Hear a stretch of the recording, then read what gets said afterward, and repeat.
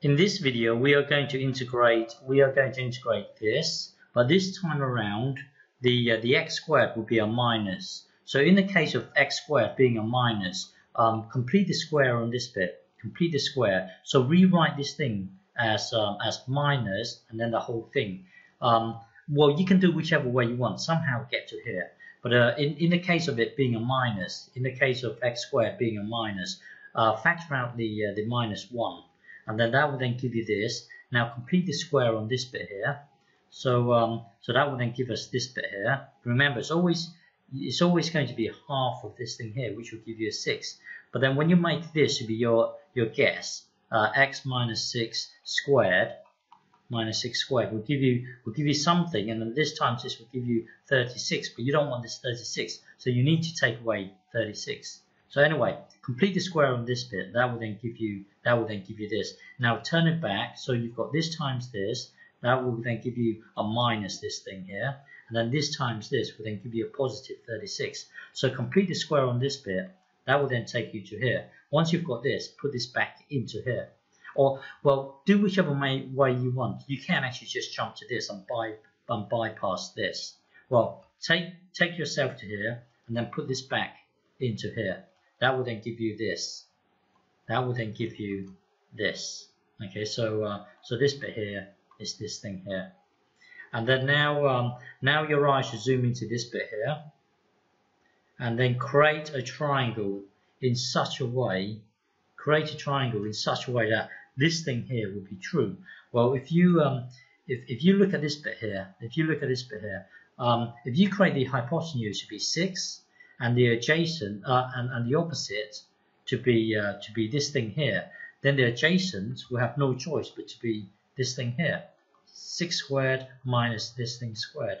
Then the adjacent will be this. So now if you look at this, but by the way, we could use tan, but then tan would be really ugly because this thing is really complicated.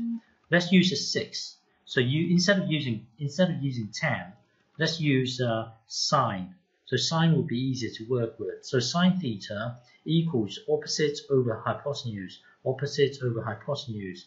Times both sides by 6. Take away add both sides by 6. That will then give you this. So dx would be this. So later on we can put this into the dx. And then this complicated thing here, well, that's this bit here. So if you look at this, if you look at cos theta equals adjacent over hypotenuse. So that will then give you this. So times both sides by 6. So that will then give you this thing here. So this complicated thing here, which is this complicated thing here, we can put 6 cosine theta into here. We can put this into here. So when you put this into here, it will then give you this.